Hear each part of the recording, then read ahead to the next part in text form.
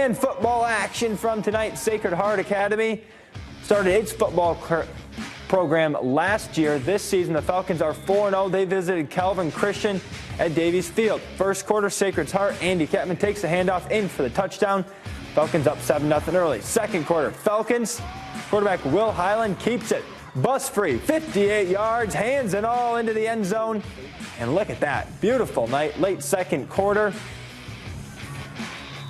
Squires Jacob Byard takes it from 4 yards out, reaches the end zone. It's 14-8, but it wouldn't be enough. Sacred Heart rolls past Calvin Christian, 44-8.